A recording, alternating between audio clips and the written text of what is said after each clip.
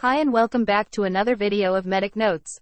This video is on medication to give for cellulitis.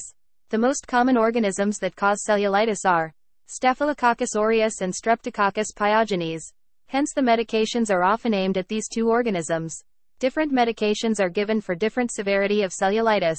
For mild cellulitis, we give tablet cephalexin 500 mg, 4 times per day. Alternative medication is tablet augmentin 625 mg, 3 times per day, or tablet cefuroxime 250 mg twice per day.